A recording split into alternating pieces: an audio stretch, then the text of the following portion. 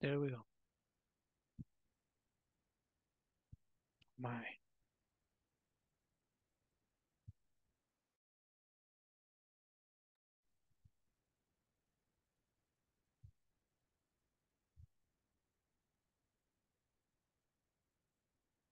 Okay. See, yes, there we go. Should be good now.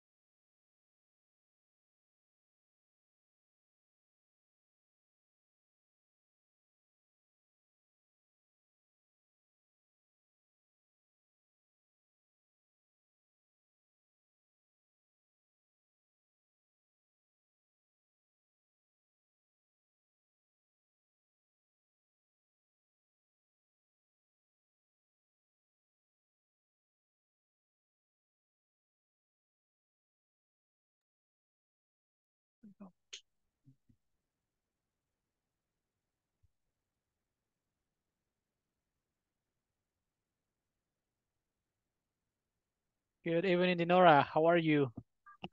Hello, teacher. Good evening. I'm fine. Very good, very good. I'm happy to see you again, Dinora. Thank you for coming. You're the Thank first you, one to teacher. come to the class. Oh, that's great. Yeah, that's awesome. Thank you for coming. So, Okay. what can you tell me about your day, Dinora? How are? What did you do today? Mm, Anything interesting that you would like to share? I'm very busy in my work, but I finish all the pendientes o tareas. Hmm. Homework, no. Hmm. Yes. Okay. Um, I finished. I finished at 5 p.m. And Today? after the traffic is terrible. But Yes, I can imagine. just when we come back to my home, Okay, I see. I mhm, So you've been very busy. You went to work today, and you finished work at 5, right? yes, Okay. So then you said that you also completed all the pending homework that you had. You had some pending homework, right? But you completed all that. okay, Is that correct, Dinora? yes, Okay. I So, complete uh-huh, the all tareas, homework. the homework. Uh-huh. Yes, Very good. So did you complete it yesterday? yes, Okay. yes. I finished yesterday. You finished yesterday. Okay, very good. Very good. I'm happy to hear that. Yeah, because Thank you. yesterday we took some time to do that. So I'm happy that you finished all of that. So very good, Dinora. So in you said also that there was a lot of traffic today, right? So where do you live, Dinora? Do you live in San Salvador, or do you live, for example, in Lourdes or something like that,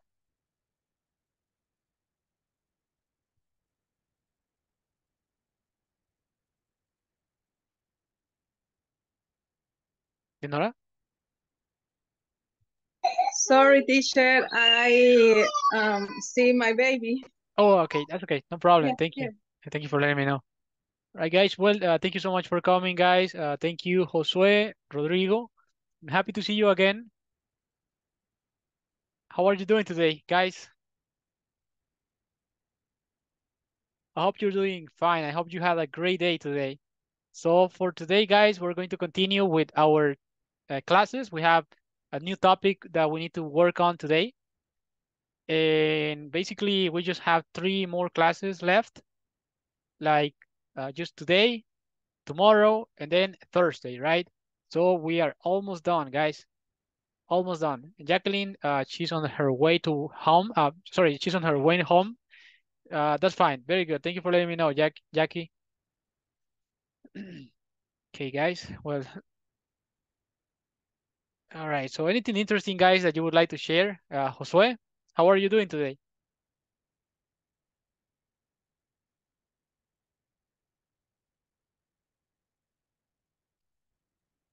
Well, so yesterday, guys, we finished like the information that we had for the past perfect. We learned how to make sentences, affirmative sentences, also negative sentences, and questions, right? We learned how to write that kind of sentences, and we also learned how to make WH questions, like, for example, where had you learned English before? Or where had you studied English before, right? So we learned that kind of things, how to form sentences using the past perfect, right? So I think that we should be good with that part. I don't think that we need to go back and review that information again because we already studied that topic for the last couple of days. So I think that we can just move on to the next part, right? We have a new topic for today. So I would like to present you guys with a new topic. So if you can hold on with me just for a moment, I will do that for you, okay? So please bear with me. All right, guys. So basically, we just want to review the information for section number 5. I know you guys already completed all the activities, but we still need to learn a couple of things. Hopefully, we can learn something, and that's what we're gonna do today, right? So we have section number 5, and then we have 5.0 lesson objective. It says in this class you will learn about different cultures around the world. Okay, so that's basically the main goal for this class, to learn something about different cultures and to be able to describe different cultures around the world in English, right? Because that's what we want. We want to be able to have more vocabulary. We want to be able to um, write a paragraph about another culture. We want to be able to understand how different cultures are and all that kind of things, right? So let me just take a look here really quick. Let's see. Okay, please bear with me for a moment, guys. We have some activities for today too. I want you guys to practice a little bit. Okay. So we have this video. This is about cross-cultural experiences. It says, watch the video about different cultures around the world, and in the discussion forum, share similar experiences that you had with people from other countries that you have met. Okay. So basically, this is telling us that we need to watch the video first, and then we have the discussion forum, which is here. And actually, somebody posted something here. Kevin Hernandez says, I work in a call center and I have had conversations with many different people. For example, the way American people celebrate Christmas differs from how we do it in El Salvador. I remember one day I was talking to an old lady. She told me that Christmas holiday is to share with family and friends in a cozy and beautiful place at home, or even going to any church and worship God. But here in El Salvador, we spend 9 playing with fireworks and playing music while some people get drunk. The contrast to El Salvador Christmas is Independence Day. In the US, they go to parks and have meals with beef and beer. Okay, so Kevin posted something here about the difference between how people celebrate Christmas in the US and how people celebrate Christmas here in El Salvador, for example. So that's good. We are going to talk about that kind of things today, right? So we need to watch the video first, and then I will ask you guys some questions about it, and then probably we can also talk about your experience with other cultures, and maybe you guys can provide me with some examples of how different cultures are, okay? So let's watch the video first, and then if you have any questions, you guys can let me know. Here we go. Just go back, guys. Just want to make sure that I have the audio turned on because sometimes I forget. Okay, there we go. Okay, here we go, guys. Let's listen to the video first, okay? So let's pay attention.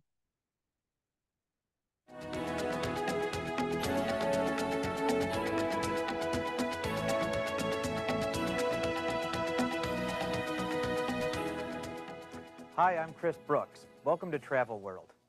Have you ever traveled to a country with a completely different culture? If you have, you probably know what culture shock is. It's a feeling of confusion you get from suddenly being in a new environment. The traditions and customs may seem strange. Expectations are different. You don't know exactly what you're supposed to do. You may even be a little bit afraid of making a mistake. All right, very good. So the first thing that he says is that if you have traveled to another country, you probably know the culture shock, right? So like, for example, when you go to another country, they have different customs. People do things in a different way. So let me ask you something, guys. Have you guys traveled to a different country? Because I haven't traveled to a different country yet, but I have met people from other countries. Like, for example, I met people from Mexico. I know people from Germany, that kind of uh, countries, right? So they have different customs. They are a little bit different to us, right?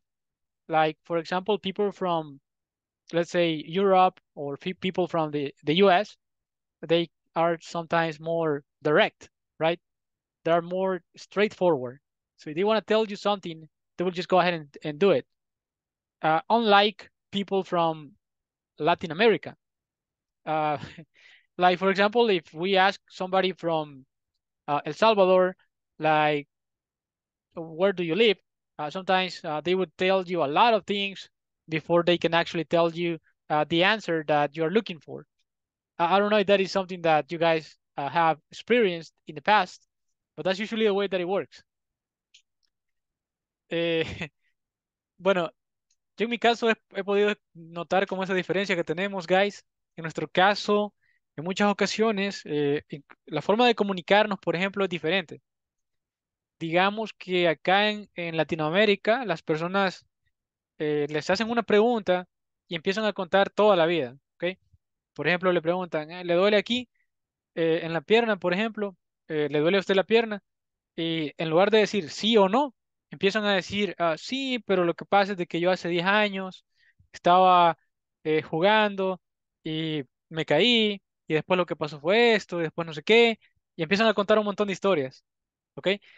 A diferencia de quizás en otras partes del mundo, donde si les hacen una pregunta son más directos, ¿verdad? Dicen sí o no, prácticamente pues no andan contando tanta historia, ¿verdad? A diferencia de nosotros, que somos más de esa forma, hablamos mucho más quizás, no somos tan directos. So I don't know about you guys, have you guys had the opportunity to meet somebody from another country? Or have you had the opportunity to travel to another country?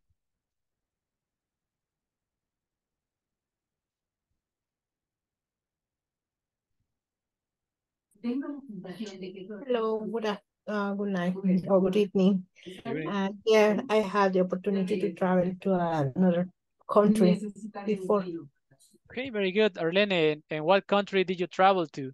And can you tell us your experience? Was it different? Were the people different there?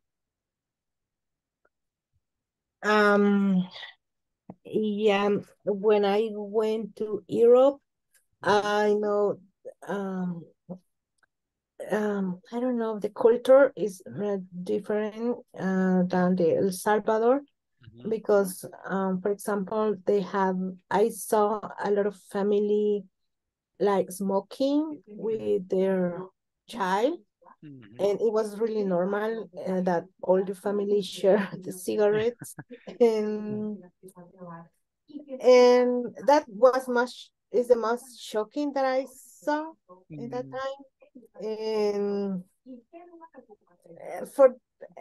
but the people is not so nice like here in Latin America or in El Salvador, that you can speak with an strange and a stranger, right? They are stranger. not too friendly, right? That's what you mean. They are not friendly. They are not even in their I don't know, Spanish people is the correct way. Even with the Spanish people, they are not friendly. I see. Well, that's very interesting. Very, very interesting. So, they didn't talk to you, or you? I mean, Yeah, we spoke with another people from Latin America that were lost or something, and we tried to help to use the metro or something like that. But for Spanish people, it was a few that outside Madrid, they okay, a lot of we met some people that they were from another like state from Spain, so they were lost in Madrid too. So we made friends because they were lost, but in the other case, no, we couldn't make some friends. oh, I see. That's the reason why they were friends with you, because they were lost too. They were Yes, trying they're yes, trying to get directions, so you helped them out. yes. I see. Okay, very interesting, Arlene. So yeah, I think that's exactly what I mean. So it, that's why people, when other people from abroad, from other countries come to El Salvador, they usually say things like that. They say people from El Salvador are really nice. They are really friendly. They are really easygoing, because we are just like that. I mean, you can probably meet somebody on the street, and then you can start talking to that person. Probably you can uh, become friend with that person, but that is not the case in Europe or in other countries, right? Yes, I think people from Latin American is more common make friends in the street, because I went to Peru.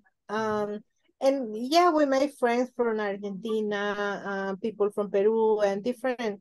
And we were in a place, and we met a lot of people from different countries. And it was different because all the people we make friends, or we were sharing experience about our countries and everything. I think in Latin American is the people is more easy going. I don't know how they say. Easy going, yes. Mm-hmm. Yeah, I agree with you on that, Arlene. Thank you. Yes, that's exactly what I was trying to say, that people from Latin America are more easygoing. We are more friendly. Like just like you said, probably people from Europe, they are not so open. I mean, if you get close, you come to them, probably they will not like talk to you like right away, because they don't know you, and they are not so friendly. But that's just the way that it works. They are kind of different when it comes. They are kind of different when it comes to that. They have different customs, and we are more friendly. I think that that's just a cultural thing, right? So very interesting. What about the rest, guys? Have you guys traveled to another country? Because let me tell you that I just traveled. Well, I don't know if that counts, because I mean, I just went to the border between El Salvador and Honduras. So I kind of went to the other side of the border, and I met like a couple of people, a couple of people from Honduras, and they are a little bit different to us. Not really that much, but they have. I know I felt that there was something different. I felt like they are not exactly like we are, right? I don't know if you you understand what I'm trying to say, but it's a little bit different, right? You can feel that. You have like they behave in a different way, like they probably have different expressions that they use, and Or the sometimes accent, as accent. the accent too. Yes, they have a different accent. That is correct. So that happens a lot with people from Guatemala too. They have a different accent than us. So when you talk to somebody from Guatemala, they have some words that they use, and then sometimes we even have like communication uh, problems, right? Because they say things differently. So that's something that can happen too.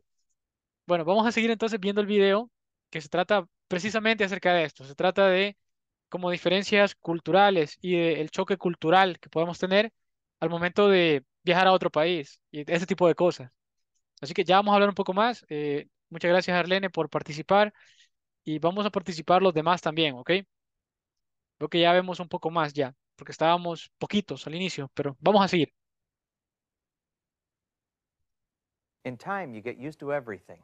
But when you get home, you often have some interesting and perhaps humorous stories to tell about your cross-cultural experiences. Today, we're going to Latin America to meet some people who've traveled abroad and hear about their experiences crossing cultures. First, let's go to Brazil.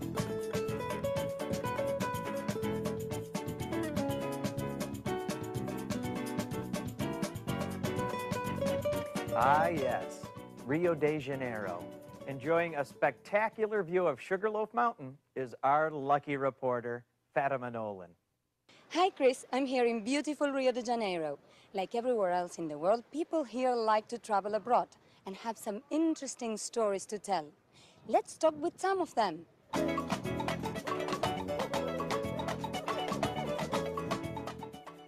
What's your name and where are you from? My name is Camilla, and I was born in Stockholm, Sweden, but I moved to Rio when I was 4, and I've lived here ever since. 2 years ago, I went to Sweden, and I lived there for a year. What did you notice that was different? Well, the first thing that I noticed when I got to Sweden was how people greet each other. It was completely different, because here in Brazil, we kiss on the cheek, and they shake hands. So I went to kiss, and they, oh my goodness, what's going on? And they felt like you're invading my space or something like that. It was strange.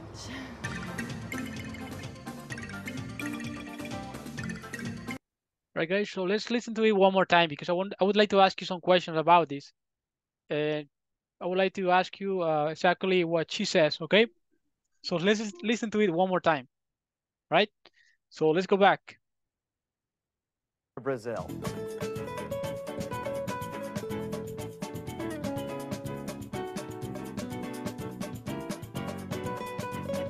Ah, yes, Rio de Janeiro. Enjoying a spectacular view of Sugarloaf Mountain is our lucky reporter, Fatima Nolan. Hi, Chris. I'm here in beautiful Rio de Janeiro. Like everywhere else in the world, people here like to travel abroad and have some interesting stories to tell. Let's talk with some of them.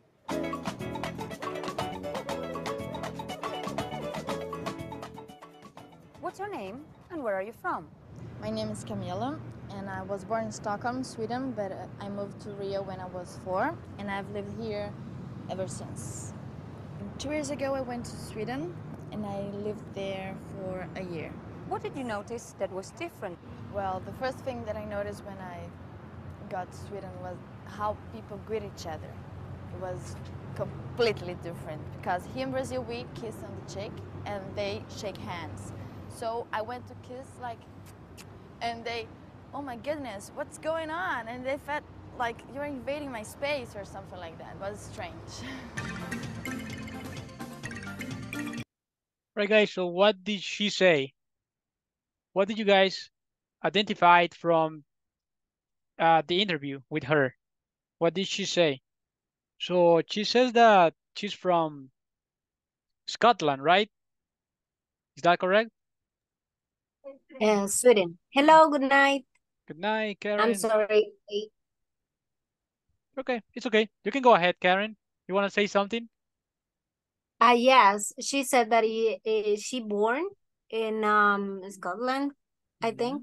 Mhm. But she moved to Brazil, and Very she good. went to visit student, and she said that it was like different, the greeting in Mhm. Sweden. Well, and of Good. course, and I think that European people is like cold people, Right. and here in Latin America we are just more friendly, right?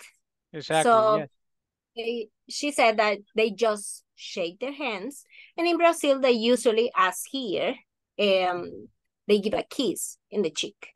Very good. Very good, Karen. And then, do you remember how old was she when she moved to Brazil? 4 years. I think she said 4. She was 4 when she moved. Very good. Very, very good. Arlene, thank you, both of you. That is correct. So she said that she was 4 when she moved to Brazil. Very good. Very good. All right, very good, guys. That's just one more thing that I wanted to share with you. Like sometimes we can say that, like I'm 25 years old, or you can say, for example, I'm 24 or 25, and that's fine. Okay. If somebody asks, or you can tell somebody, for example, just to give an example, you can say, so I have a daughter and she's 12, for example. Instead of saying she's 12 years old, you can say she's 12, just like that. And that would be fine too. Okay. So let's continue, guys. Let's continue. Very good job, guys. Very good.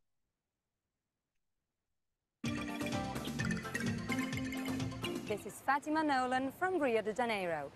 Back to you, Chris. Thanks, Fatima. Now, let's cross the South American continent to Lima, Peru, where our reporter Denise Oregui is standing by. Denise?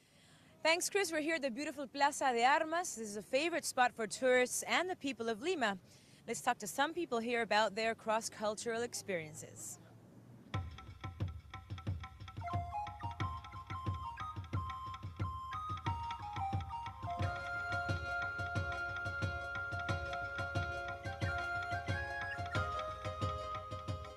Hey, what's your name and where are you from?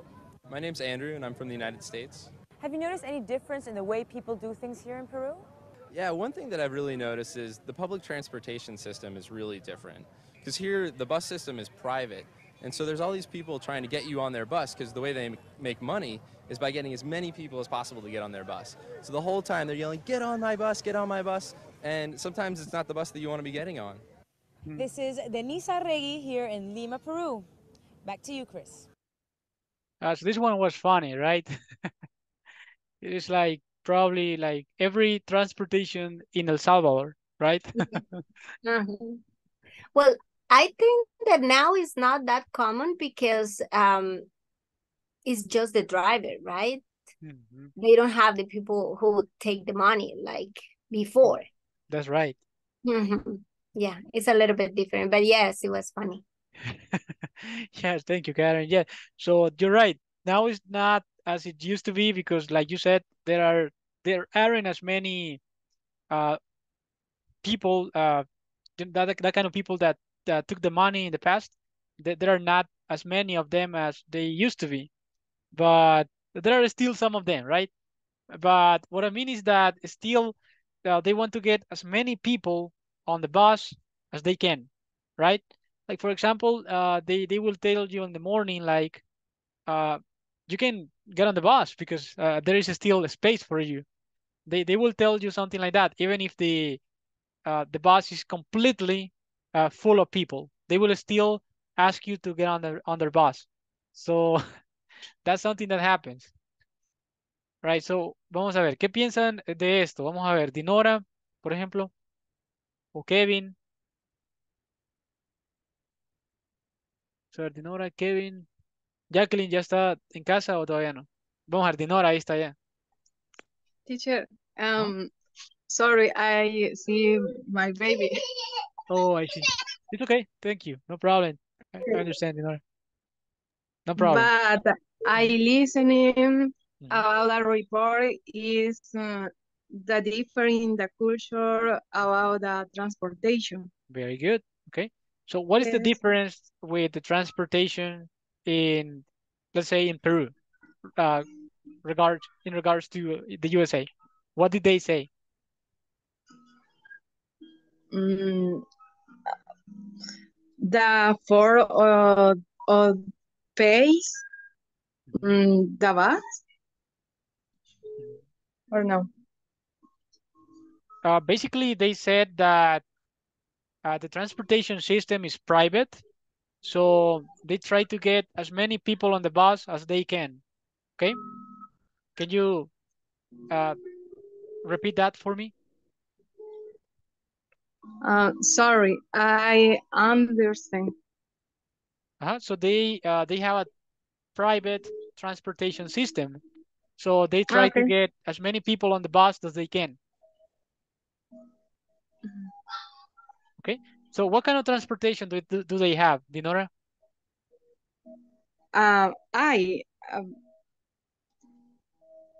In my case. No, I mean in Peru. What kind of transportation do they have? They. A bus. Right, they have buses, right? They have private transportation, right? Okay. Okay, do you understand that part? Are we good?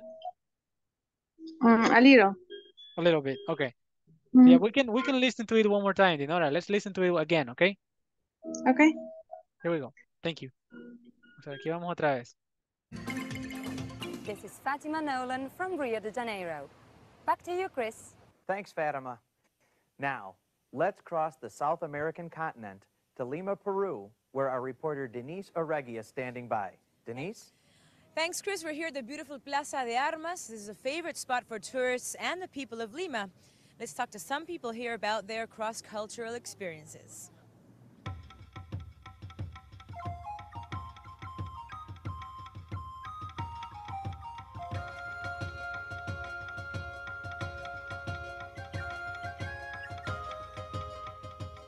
Hey, what's your name and where are you from? My name's Andrew, and I'm from the United States. Have you noticed any difference in the way people do things here in Peru? Yeah, one thing that I've really noticed is the public transportation system is really different. Because here, the bus system is private, and so there's all these people trying to get you on their bus, because the way they make money is by getting as many people as possible to get on their bus. So the whole time they're yelling, "Get on my bus, get on my bus," and sometimes it's not the bus that you want to be getting on. This is the That part is really funny, guys. I don't know about you, but that part makes me laugh. Get on my bus, get on my bus. Teacher, o sea que solo se sube. Yeah, basically that's what happens is that it is just like here in El Salvador, that there is somebody on the bus that is trying to get you on the bus. So, for example, they would just stop for a moment and they tell you, get on my bus. So you can do that. They try to convince you to get on the bus. Okay. So, básicamente, Dinora, lo que pasa es que es como acá en El Salvador, ¿verdad? Digamos, Okay. va el bus por la calle, va alguien ahí como el cobrador, como dijo Karen, va como el cobrador, el que toma el dinero, y el cobrador le dice, súbase el bus. Y así, entonces eso es lo que dice en el video. Get on my bus, get on my bus. That's what people say. Okay. like this in El Salvador. Like in El Salvador, that is correct. That's exactly right. Just like in El Salvador, they tell you, get on the bus, because that's the way that they make money, by getting as many people on the bus as they can. Okay, creo que ahora nos queda un poco más claro, ¿verdad, Dinora? Yes, teacher. Awesome, okay, very good. Let's continue. Denise Oregui here in Lima, Peru. Back to you, Chris. Thank you, Denise. Now reporter Hilary Garcia is standing by in Mexico, our final destination for today. What do you have for us, Hilary? Thanks, Chris. I'm here in beautiful Tepoztlan, Mexico, a town that both Mexican and foreign tourists like to visit. Let's talk with a few of them about their cross-cultural experiences.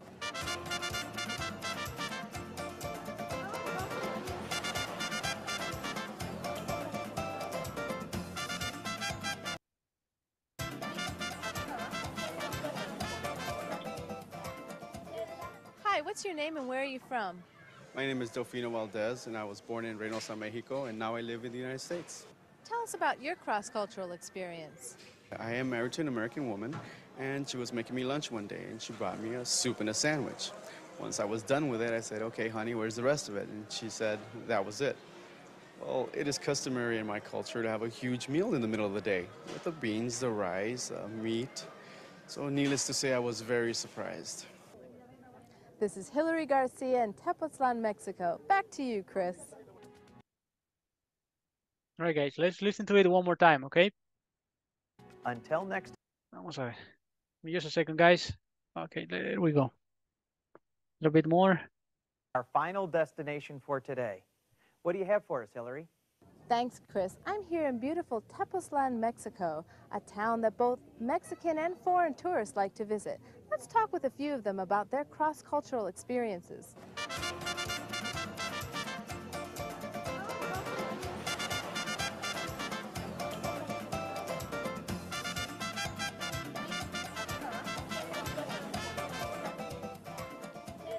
Hi, what's your name and where are you from? My name is Delfino Valdez, and I was born in Reynosa, Mexico, and now I live in the United States. Tell us about your cross-cultural experience. I am married to an American woman, and she was making me lunch one day, and she brought me a soup and a sandwich. Once I was done with it, I said, okay, honey, where's the rest of it? And she said, that was it. Well, it is customary in my culture to have a huge meal in the middle of the day with the beans, the rice, meat. So needless to say, I was very surprised. This is Hillary Garcia in Tepoztlan, Mexico. All right, guys, very good. So what can you tell me about this one right here? Well, I think that is not just the meal, but in Latin America, all meals are like complete, because even in the morning, some people just take as a breakfast a continental breakfast that is just a piece of bread. And in the lunch is the same. We just have meat, we have we have rice, we have tortillas, also, of course, and a salad, and of course, a drink. And he was explaining that his American wife, for a meal, he just prepared a soup and a sandwich for him. And he was waiting to have more food, of course, as Latin American people, right? Yes, that is correct, Karen. That is correct, yes. Usually we tend to eat more food, like not only at lunch, but also at breakfast. Just like you said, we have a lot of things like, I mean, eggs and beans and plantain and cheese, bread, a lot of things, right? So that's something that happens. And she just prepared just a soup and what else? A sandwich, did you say? A I can't sandwich. remember. A sandwich, right? So, I mean, that's not the way that it works for us. And then probably that's the cultural shock that we have, because we have different custom when it comes to food, right? So I imagine that people probably that live in the US, they have that cultural shock too, right? They go there, they go to the US, and then they don't have pupusas, they don't have all the kind of things that we eat here. So then that can be a little challenging at first, right? But I think it's not all North American, because in the United States, there is a huge amount of people that is trying to trying to lose weight. To lose weight. Because, to lose weight, Lose weight, yes. So I'm not sure. For me, it was like weird, because I'm thinking that North American people tend to eat a lot of fried food. They love fried food. Fast food. Anytime, yeah. That's true. That is true, Karen. So that's the reason why they nowadays they have like more nutritionists. They have more. They're trying to work on that, on having a healthy diet, because just like you said, I mean, and I think that that's understandable at some point, because probably they want to work all day. So that could be the reason why they just grab some fast food, because that's something that you can take on the go. Like you are going on your way to work then you just buy a burger. You can buy something that is fast that you don't have to prepare. So probably that's the reason why they do that. Yes, and it's cheaper, And it's cheap. as I know, it's cheaper than It is. healthy food.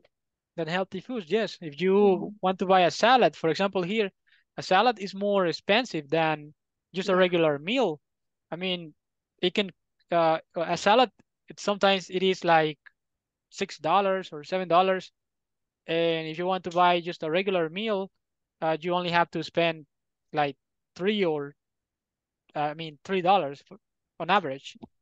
Yes, or if you want to get a hamburger, there are hamburger that cost $2, $2.50. That's true. Mm-hmm.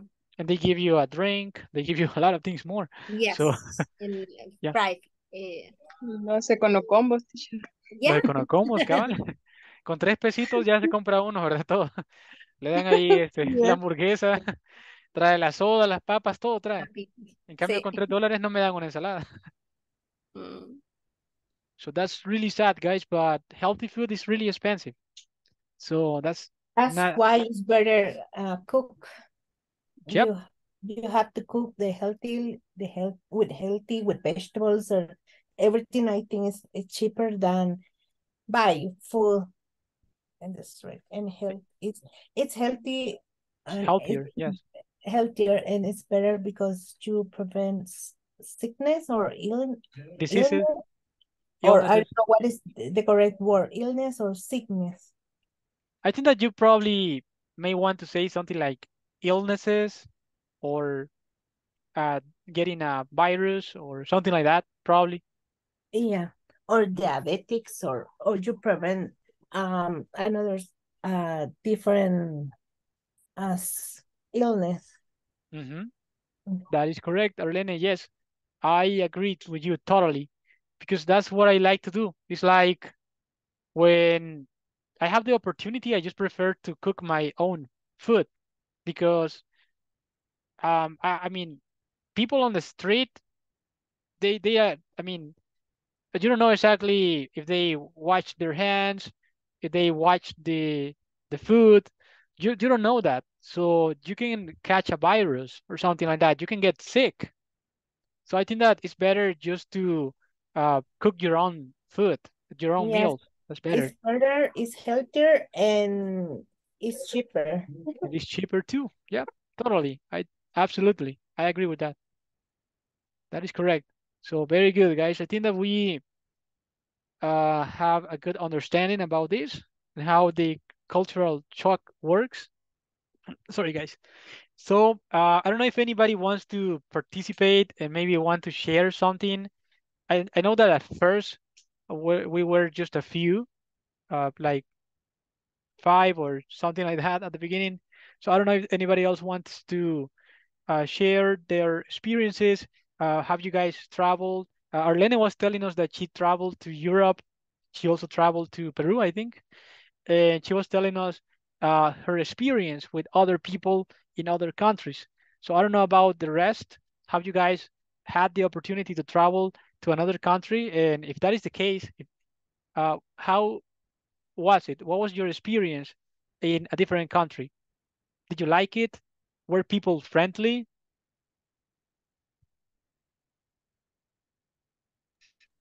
Teacher. Well, I'm sorry. Sorry. Go ahead. In my case, only I was traveled to Guatemala. So you traveled to Guatemala, okay. Yes, but no more different, only in accent. Just but they speak quickly. Yes. Yes. I know what you mean. But the culture, I think, is the same like that. Almost the same. Yes. Very good, very good. Thank you so much, Dinora. Yes. So probably they almost have the same kind of customs that we have. The only thing that I heard once is that they sometimes eat like meat in breakfast, like beef in breakfast, which is something that we don't do really like all the time. So I don't know about that, if that's true or not. Pero una vez escuché por ahí, no sé si era correcto o qué, si era una mentira nada más, que dicen de que las personas en Guatemala como que comen para el desayuno, se comen a veces como carne o cosas así.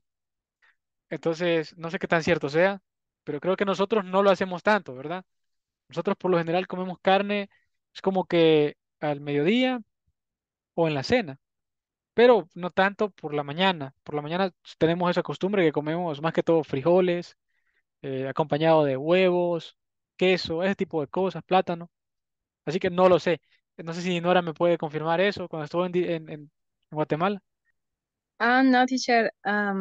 We went for uh, 1 day, Just one day. Oh, and yes, and we mm, don't no, you didn't we stay. was yes, that breakfast we was on the way. O sea, lo hicimos en el camino, no es cuando íbamos allá.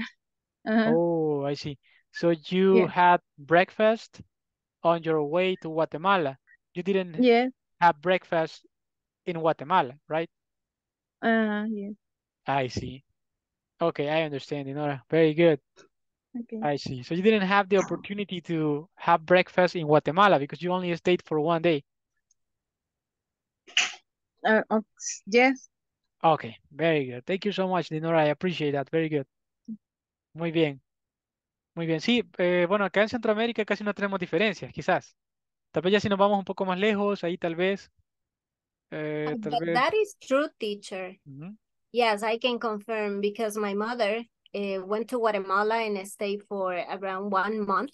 And ujú. she said that, yes, they eat meat in the morning. And she was asking just to eat beans and eggs, but they just eat like our lunch. Mhm. Yes, here in El Salvador. So yeah, it is true.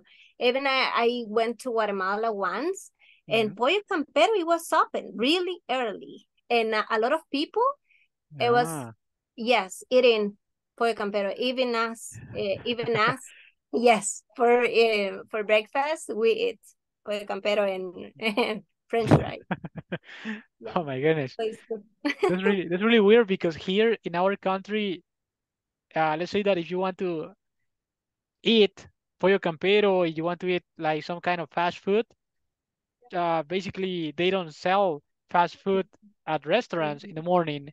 Yeah. They just have like the breakfast menu, and they tell you that if you want to eat, for example, pollo campero, then you have to wait until 10 a.m. or 11 a.m. so Or you can have, 11 days. yeah. So that's really interesting how they have pollo campero like for breakfast. That's Yeah. crazy. And it was delicious. I think it was one of the best breakfasts that I ever ate. Okay. Yeah. Okay, very good, It's Karen. different than Argentina because I had the opportunity to travel there twice. And when they said, and they offer you a continental breakfast, it's really a continental breakfast. So it's just a piece of bread, tea or coffee, and milk, and And that's it. jelly, yeah, and butter, and that's Oh it. my. Okay. Well, that's not for people that like to eat a lot of food like me. No, no. So I just ate a lot of piece of bread. Well, that's Yeah. too much carbohydrates, Karen. I know, I You need to know. watch your diet. Yeah. Okay. Very good. Thank you so much, Karen. I appreciate that. Well, bien, bien interesante, ¿verdad? Entonces, Karen nos confirma que sí, en Guatemala sí comen carne por la mañana. Su mamá estuvo por ahí en unos meses. Ella quería comer como nosotros acá, solamente frijoles y eso, pero le estaban ofreciendo pollo campero, ¿ok? Básicamente. Y Karen, de hecho, comió pollo campero para el desayuno, lo cual es bien interesante. Acá nosotros podemos comer pollo campero solamente si lo guardamos del día anterior para el desayuno. De lo contrario, pues como le estaba diciendo, ellos abren como a las 10, a las 11. En ese momento es cuando empiezan a servir el pollo, ¿verdad? Así que bien interesante. Y luego, pues también lo del desayuno en Argentina. eh, Creo que si no sabemos, si no estamos acostumbrados, va a ser como un poco raro que solamente nos den un pan con un café. Aunque hay gente que come así aquí, ¿verdad? Pero es como un pan dulce o algo con café. Así que quizás he comido desayuno continental y ni me había dado cuenta. Un día de esos que no tenía comida. Un pancito y un café, nada más. Y ya está. So that's good. Okay, so I'm sorry about that. So, well, I think that that concludes this part uh, of the cultural cross. And then we have this next lesson, which is 5.2. We have the adjective here. It says in this class, you will learn how to use noun phrases containing relative clauses. Right, so we are going to move on. We have this video about relative clauses and noun phrases. Okay, so you guys can remember we have two types of clauses. We have independent clauses. We have uh, dependent clauses or relative clauses because they depend on something else, right? They don't have sense just by themselves. They need more information so they can have complete sense. So in this case, we are going to learn a couple of things about that. In this case, noun phrases. When we say noun phrases, we are talking about, like in this case, one thing, something, two people. Basically, we have a subject that is made of two words or at least one word. All right. Like in this case, two people. That is a noun phrase. This is working as a subject, but we have two different words. So that's the reason why we call them noun phrases because they are made of other words. Okay. So let me just present you. Probably we will just have the introduction to this, and probably we will finish the topic tomorrow. Okay, so I will just play the video for you, so we can have an introduction to this topic. Okay. Hi everyone. By the end of this class, you'll be able to express your feelings towards traveling to other countries. You'll learn how to use noun phrases to do this. So let's get started by me asking you a few questions which you should be able to answer with no problems at all by the end of this class. When traveling to another country, would you be nervous about being far away from your family? Would you feel insecure about traveling alone? Would you be enthusiastic about making new friends? By the end of this class, you'll be able to use noun phrases which contain relative clauses in order to express your ideas when it comes to traveling. So let me present some structure at this particular moment. What we're going to try to do is we're going to try to make sense of these noun phrases which contain relative clauses.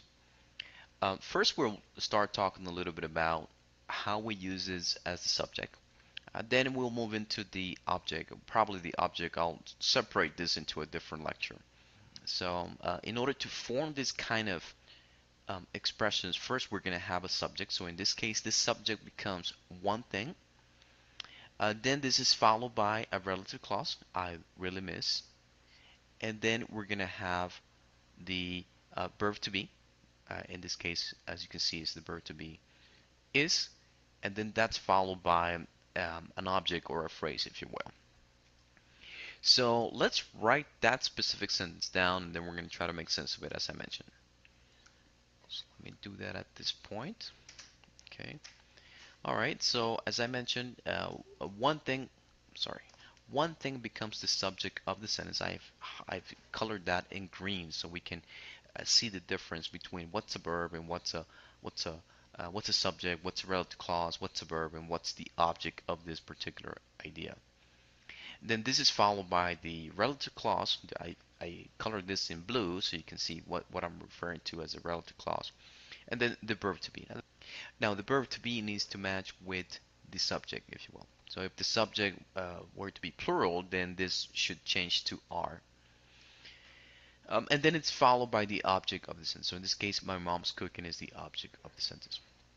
What we're going to do right now is we're going to include a lot of relative clauses so that you can see that this topic can become a little bit confusing, but if we understand this structure, it shouldn't be difficult to complete. So let me include lots of relative clauses, all right? Okay, guys. Bueno, entonces vamos a ver la explicación acerca de esto. So, like I mentioned before, we have these noun phrases, like one thing, that is a noun phrase. And then we have the relative clauses, right? Which is something that doesn't make sense by itself. We need to add more information to it so it can make sense, right?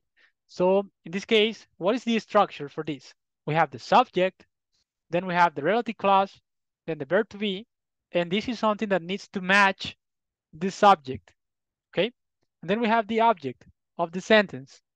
We said before that the object of the sentence is basically what is being affected by the action, okay? So in this case, we have one thing that is the subject. I'd really miss relative clause. And then verb to be is, this is something that matches the subject, right? We're talking about one thing.